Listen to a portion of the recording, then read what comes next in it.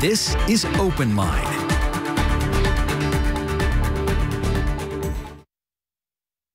Hello, everyone. Welcome to Open Line. Glad you're with us tonight. We have a very interesting conversation. We're talking with somebody who has been in the news a lot.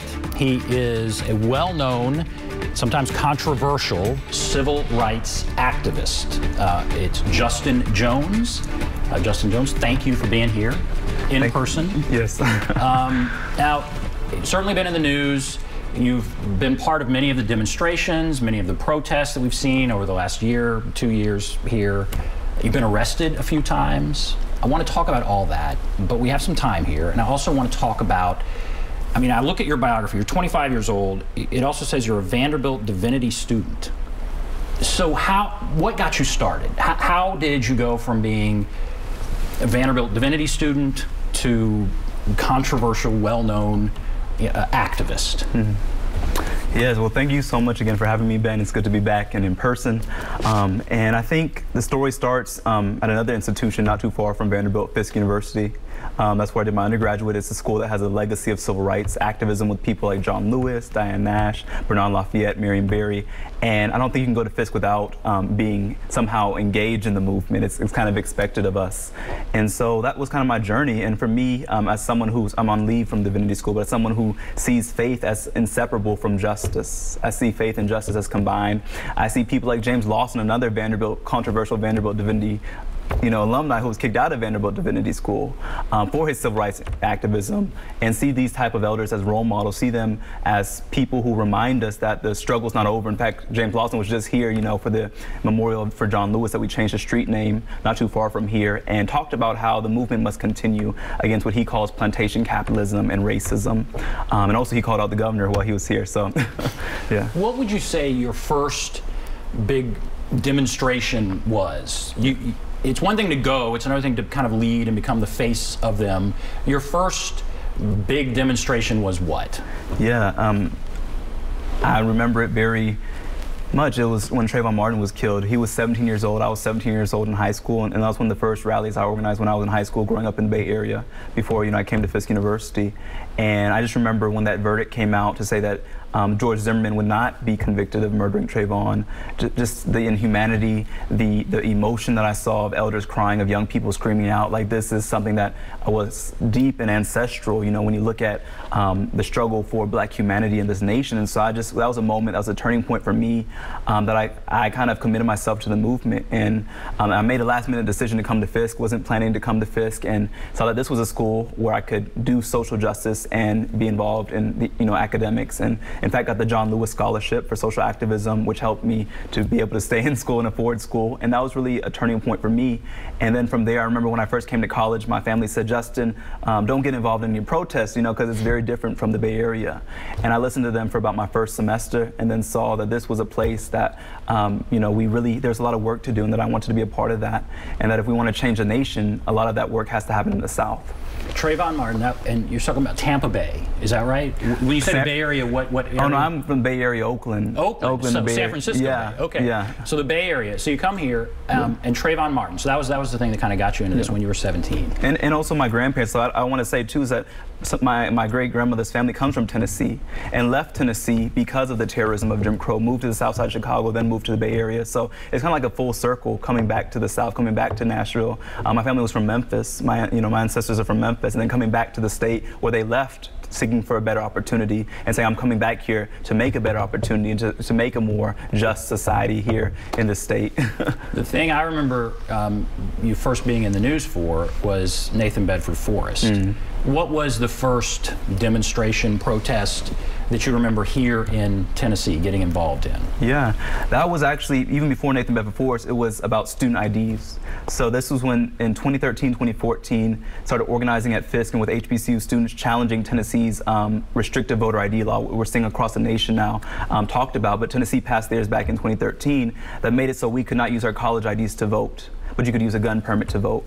And so we were challenging voter suppression, something that's very familiar now nationwide, but in Tennessee it was kind of like a laboratory where they start testing these voter suppression laws. I was one of the plaintiffs in a federal lawsuit against that, where we sued the state of Tennessee, Secretary Hargett, over that law. And that was the first issue that I was involved in, and then from there kind of transitioned to healthcare work, looking at Medicaid expansion. And then in 2015, after the Charleston massacre, is when we started protesting, when I led my first protest against the Nathan Bedford Forrest bus in 2015, when we saw this national reckoning around Confederate monuments, starting in South Carolina at the State House, and then looking at our own State House having a monument to the KKK within the hall that's no longer there because of activism and because of pressure. And so it's kind of been a long journey. Now you face some criminal charges, so you've been charged criminally. Many of them have been dropped. I don't think all of them. Maybe we can talk more about that. But my question, what is your philosophy when it comes to protesting? Do you push the envelope? Does the envelope need to be pushed? But yeah, what is your philosophy, and so why do you think you have all of these criminal charges that have been filed against you? Yeah. First, I'll start by saying that I think Nashville has a history of charging young folks who are engaged in civil rights with protests. If you look in our Nashville library, there's mugshots of people like John Lewis and C.T. Vivian and Bernard Lafayette and Diane Nash for doing civil rights activism that was controversial and that was deemed extreme, challenging segregation. And so for me, I don't think that there's such a thing as a comfortable protest. I think that if it's comfortable, it's not a protest, because even looking at it from my perspective, protest is always one of the last results. A lot of people don't realize this, and I think, I kind of talked to you about this. There's this caricature of me wanting, and a lot of us just wanting to go down and protest and to be out there. They don't see the behind-the-scenes work of meetings, trying to, when Beth Harwell was speaker, we would be able to meet with her and talk with her. So we didn't really have as many protests because we were dealing with reasonable people. I've met with Lieutenant Governor Randy McNally a few times, and so these are people who are willing to meet with us. But then if people are not willing to meet, if they're not willing to talk and say, these are some things that we can do to improve our state, or these are some things that we want to offer to you as alternatives to the current system, then you have no choice but to protest. Like Governor Lee refused to meet with us for 62 days last summer. Instead, we had over 200 arrests. I have 14 charges from that last summer. 12 of them have been dropped. One of them was dropped by a judge last week based off of some false evidence. And so I think that no one, I can speak for myself. I don't go into this saying I want to be arrested. I want to be brutalized and threatened, because that's what comes with protesting. I don't think people see the death threats that we receive. I don't think people see the trauma that comes of that. I don't think people see the physical harm and emotional harm that comes from protesting. But protesting is saying to the politics of wrong that you cannot operate in the comfort of silence. And I think that's really what protesting is about. And so are you happy with what's happened with Nathan Bedford Forrest? What is your reaction to the fact that just recently here has been now moved to the State Museum? I think the first word, as I said on Friday, when they had that vote, the word that came to mind, on Thursday, the word that came to mind was finally. Finally, Tennessee is recognizing that this monument to white supremacy, this monument to treason, this monument to terrorism does not represent who we want to be as a state. And yet the sad part is that it took over 4 decades to remove this monument. It was put up in 1978. And the sad part I say is that this was the easy part, removing the symbols of white supremacy, removing the monuments of white supremacy. Now we must continue and say, let's remove all the policies and practices that the statue represents. Because we know that Nathan Bedford Forrest, the symbol being gone does not mean that what he fought for is gone. We have movements to take away black votes. We have movements to reincarcerate black bodies. We have movements to deny living wages and deny health care to people because they see them as unworthy of humanness. And these are all things that Nathan Bedford Forrest fought for when he fought to uphold slavery and when he fought to uphold white supremacy. And so these are just some things that I think the continued struggle we're called to engage in. Some of the reaction, not everybody obviously agreed that it should be removed. There's a comment here from Lieutenant Governor McNally. The left-wing activists who are pushing an anti-American, anti-history agenda here in Tennessee and across the nation will not stop with Nathan Bedford Forrest. The woke mob means ultimately to uproot and discard not just Southern symbols, but American history, American heroes, and history as well. What do you think of that? I think it's ironic that the same lieutenant governor and the same lawmakers who passed a law to ban the teaching of history when it comes to systemic racism are now saying that we're trying to remove history. When they passed a law banning critical race theory, banning school children from learning about people like Ruby Bridges, who desegregated her school, we have a movement in the state to get rid of history. And yet when we're saying we want to remove symbols of white supremacy, not all around, but from our state capital in particular, the place where we pass laws are saying you want to get rid of our history. And as I told people, Randy McNally, our dear brother, does not see that what we're doing is for his grandchildren too. We want them to live in a state where all children feel welcome in the capital, where they don't come to a capital and say, here's a man who wanted some of my friends or some people who I know to be dehumanized and be treated as separate and unequal. And so I think Randy McNally, just like a lot of folks, because Governor Lee once supported this monument until pressure showed him another side. I think Randy McNally, rather on this side of eternity or the other, will see that this was wrong. And to see that, just like Nathan Bedford Forrest, that what the cause that he's trying to uphold is wrong. And that does not deserve a memorial in the most important building in our state, which is the state capitol. And so there was the move to remove Nathan Bedford Forrest, but he's saying it won't stop there, that there's going to be more, and calls it the woke mob. What is next? I mean, is there more that you want to do? What is next? Yeah.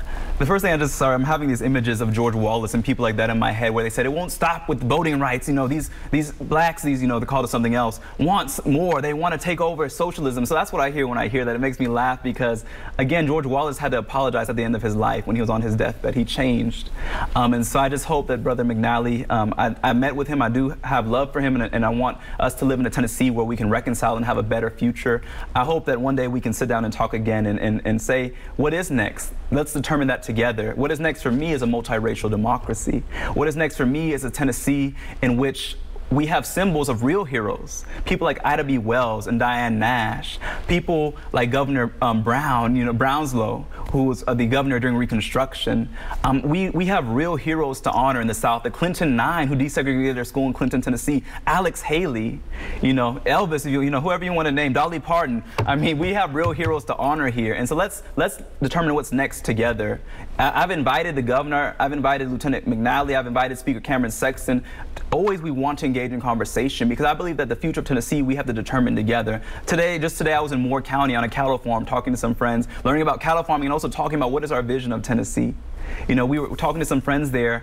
That's why I'm wearing these jeans. You know, I got a nice shirt, but I had to change I didn't change my pants because I believe that we have to get outside of Nashville. We have to go to rural counties and talk to people and let them know that these caricatures that they create of us of being against each other, being a black extremist against some rural racist person is not true. Is that I think we all want a future in Tennessee where we have things that our children don't have to struggle. They can live easier lives than we live. I think all of us want that regardless of party. And I think that it's become politicized and racialized because it maintains the status quo, and those who have an interest in maintaining the system also have an interest of keeping us divided so that they can, you know, keep us separate. But my goal and my thing is I'm going across the state and I want to talk to people about how the same people who have tricked people to saying I'm fighting for you by fighting for these Confederate monuments are actually the same people fighting against them having health care, fighting against rural hospitals, you know, having adequate funding, or fighting against fair funding of our schools, or fighting against voting rights, or fighting against clean water. Like, these are the same people protecting Confederate monuments and making this game of us versus them when really there's more of us in terms of this multiracial democracy than those in power. So you're traveling across a very red state. How are you being received? I mean, that's quite a message. I mean, how is that message being received when you travel across? Are you optimistic that we can really get past some of this, or what are you meeting? Yeah, I mean, even in this short journey, I mean, the past month, you know, or 2 months, I was, you know, went to Giles County, was able to talk to folks. We were in Moore County with some friends today, and I think people are looking for hope. I think people are looking for something beyond the madness that we're facing. And I think the truth is that if you look at Tennessee, for example, 70% of Tennesseans, regardless of party, support things like Medicaid expansion. They support, you know, living wages. Like, I think it's been distorted, the narrative. And I think the more you talk to people, like whether you stop in a gas station on your way from somewhere, you talk to people and see, you know, people struggling, you know, even with salaries and things like that, and you see people really wanting something better. I don't think anybody I don't think there's one person in this state who says I want to keep things exactly the way they are, exactly how they are right now. Like, I think we want something, and I think this pandemic situation has forced us to have to reckon with some of these things. It's really stopped our lives and forced us to pause and reflect on what is it that will be contributing, that will contribute to thriving and not just surviving in the state. And so I think the majority of Tennesseans want something different, and I think that we have to go to places that are uncomfortable. Like I think that we have to get outside of the quote-unquote liberal circles of just Nashville and Shelby County, and and where we are comfortable and where maybe people mostly agree with us, and go to places where the other 90 counties that are rural and say we have more in common than they've tricked us to believe. And that we want to also hear what is your vision, what is your hope, what do you want for your grandchildren? I think that's the most important question, is that when we look at what we're fighting for, look at the next generations and not just us right now, because I think us right now, it's very easy to get caught in self-interest and get caught in this type of self-way of thinking. But if we think about children and grandchildren and the legacy we want to live, I think it softens hearts, I really believe. I think it softens hearts because I think that there's a humanizing effect when we think about that, and we think about also our legacy and our fragility as humans, that we don't have a lot of time on this earth. We both have birthdays, here, and so like time is finite. And I think that's what I told the Senate committee a few months ago when I testified about this run-over protester bill. I said, Senator Rose, do you want your granddaughter to come in here and tell her that I spent my last few days in the legislature trying to pass a law to make it so you can run over protesters? Is that really what you want to tell your family? Because I think that's something that none of us would be proud of. And so we have to tell the truth. So when you go and speak, whether it be at the legislature or in Giles County or wherever, one thing people might say is, well, here is somebody who's certainly well-known, all of those things, but he's been arrested all of these times. What do you say if there's somebody who says, boy, he's been arrested all of these times, that's problematic, I don't agree with that. What about the arrests? Yes. And is that problematic to what you're trying to do? Yes, I think it's a good question, and I say good trouble. I say good trouble. I think getting arrested is not something that's fun. It's not something that I'm like, I want to get arrested. But I think it's something that if we look through our history books, whether it was women's suffragettes, whether it was the labor movement, Cesar Chavez, whether it was Martin Luther King, Rosa Parks, the people in Nashville who we honor, we have street names after. We have Rosa Parks Boulevard, MLK Boulevard, John Lewis Boulevard, all people who were arrested. Interesting. And so I say that, and I think a lot of us also believe this, the real criminals are those who have not been arrested. It's those who are passing laws to enrich themselves and to harm others. The real criminals are those who are letting people die and denying them health care. And so I think that we have to change this definition of criminality, because if we want to also look at who's being investigated by the FBI, it's not me, but there's some lawmakers who are not too far from here who are under FBI investigations. We want to talk about criminality. But I think for me, getting arrested is something that, I'll tell you a story. When I took my mugshot, I remember the guards kept getting upset because I was smiling. I smiled at my mugshot, and they said, why are you smiling? This is not a joyous experience. I said, I'm going to show this picture to my children and let them know that every time I was in this jail, this past summer, now 14 charges, so 14 times, I was thinking about them. I did this for them, and that I was willing to put my body on the line for them and for even the troopers who arrested me for their children. As I told this trooper who was in court, I forgive you for lying on me. The case was dismissed because he lied and brought false evidence, but I forgive him because at the end of the day, it's for his children too. And I will never back down from that. It is rooted in love. It is rooted in beloved community, and is rooted in the sense of justice that says you can, incarcerate our body, but you cannot incarcerate our spirit of what we know is going to be the reality of this world. And that is a world that is at peace with itself. That is a world in which we can live outside of this racism and this economic injustice and this plantation capitalism, but one in which we can live, and there'll still be issues always, but we can live beyond this, and we can kind of, by the time I get a little older, can pass the baton to this next generation, say we did the best we could. We did the best we could with what we had. And I've always thought about that. Being 25 now, I've been thinking about things a lot more. I'm not that old, but seeing, I graduated college a few years ago, and seeing that now it's time to also encourage other students to step up, because I'm kind of getting out of the realm of student activists, I only have a few more years until I graduate, and so it's time for a new generation of student activists to pick up the mantle and say, it's our time now. You said protests are designed to be, I guess, uncomfortable. Mm-hmm. Do you feel like, as you look back now as a elderly 25-year-old, do you ever feel like you went too far? Is there something you regret, or not far enough? Or, as you look back, whether it be in any of these that are meant to be uncomfortable, mm-hmm. as you say, did you go too far, or you don't feel that way?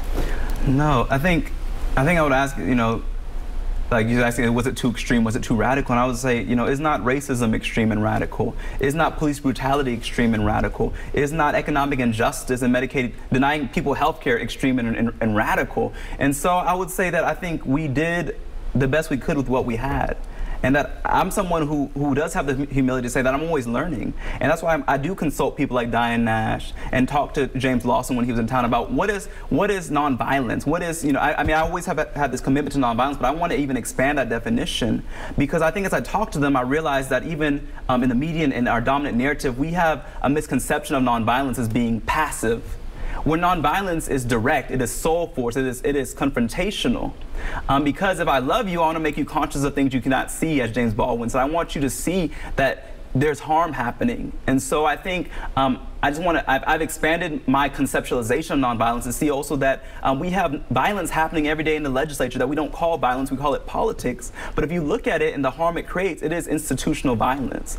And so the thing that I'm learning is just to expand definitions, to expand ways to engage with people. As I said, I'm looking forward to continuing to travel Tennessee, to have conversations, because I want to learn, you know, today was about learning, you know, about cow farming, and I want to learn, like, what is life like for our people here, so that even when we say, you know, the people of Tennessee, it's not just one perspective, but it's something that transcends geographic boundaries, race, rural versus urban. Like, we really want to have a full conceptualization of Tennessee, and it's really exciting to me to see that no matter where you travel in the state, as I said, people want a better life for their children and grandchildren, and that we have more in common than you would guess. We all, you know, a lot of us love sweet tea. A lot of us, you know, we want we want the news drives us crazy. You know, when people see the news, that not everyone wants to just be depressed all the time. They want to hear stories that give them hope, and I think there's a lot of opportunity to increase hope in this state. All right, fascinating. We have to take a break. I could ask many more questions, but I guess we have plenty of time. Yeah. But also, if you want to call in, there's the number, 615-737+, 615-737-7587. We'll continue our discussion. I want to ask what's coming up next, all kinds of stuff. But we'll take a break. Be back right after this.